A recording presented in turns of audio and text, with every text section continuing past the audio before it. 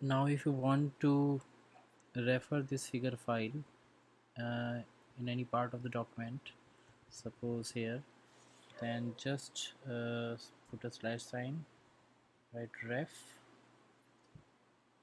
curly bracket start. So this option is here, so we have named this labeled this figure file as RC. So just click on this. You can write something before that, like figure this, so it will be automatically numbered according to the journal format. You don't have to remember this. So this is quite useful if you suppose you delete any figure or you change the position of the figure, then it will be automatically numbered. Suppose if I include any figure after this, let us see, let's see first, then we will understand it better. So this is LaTeX commands. Okay, so this is referred here. I hope you can see this. So this is referred as here figure number 1. So suppose I include any figure here before this figure here. So what will happen, this the new figure will, because since it is above this figure, it will become figure number 1 and it will become figure number 2, and this number will be automatically changed. So the numbering thing, we don't have to do it manually if we use this refer things. So this again, you can understand this after practicing it.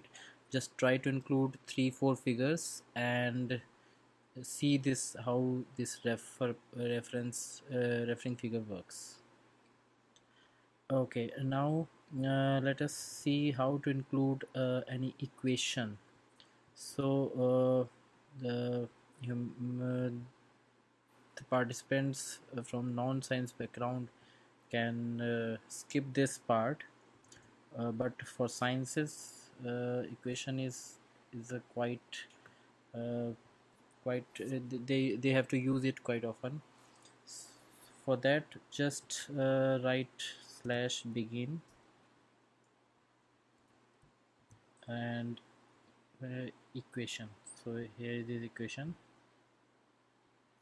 Now if you want to write, suppose I want to write Pythagoras theorem, so we can write c square is equal to a square plus b square. Okay, so alright, this is a special thing, but we are not including dollar character before and after it, because this is between these equation things. So dollar character are included when we write any special thing in the text section. In any special section, we don't need to include dollar character between these special things. Let's recompile this. So you can see this equation is here and it is automatically numbered. So if you include any other equation, it will be also again numbered. So you can see this is equation number 1. Now if I include an equation here, I'm copying it. Let me change it something else.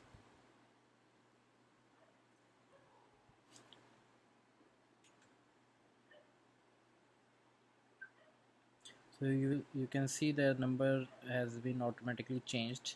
This becomes equation number 1 and this becomes equation number 2.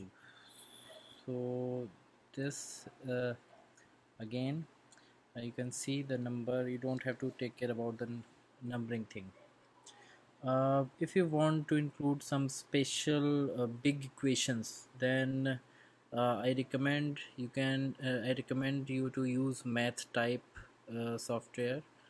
You can use download it, but it's not free actually. But you can use it as a Chrome extension also. So math type G Suite. So here you can just use that as a Google Doc or Chrome extension. So this is the first way to write big equations, because remembering the command is difficult thing uh, in LaTeX. So just use some shortcuts, like if you use math type, then it will automatically uh, type the equation. You type your equation, it will automatically generate the LaTeX code for it. Okay. And the other way is let's see the other options till it get uploads. You can use maths or equation LaTeX equation generator. So suppose this I am going to use this. Now you can use these things, these online tools also. So suppose I want to write um, these things or simple, let's use this tfrag this and this. So x y, I just put this in. So I'm just going to copy this and going to replace this by, okay, let's recompile it. Okay, so all right, so again this has generated error. So that means this is not defined here. Okay, let's use remove this frag part also. That means tfrag requires some kind of some special package, but frag, you can see this frag part is executed. So suppose you want to write x square by y square.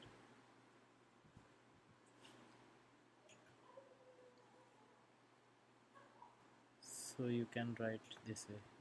This is okay. So you can use either this math type extension, Google Chrome extension, or you can use some text editor, online equation generator for it. Just explore it. I'm not going to go into much detail about this because we have a general audience, so the people from science background can explore it. I will try to share some document which can help them to write equations. So just remember one thing, you don't have to remember these commands, like I would not like to remember these commands. So just use different tools to do this work for you. You just need to copy and paste the thing in the LaTeX file. All right.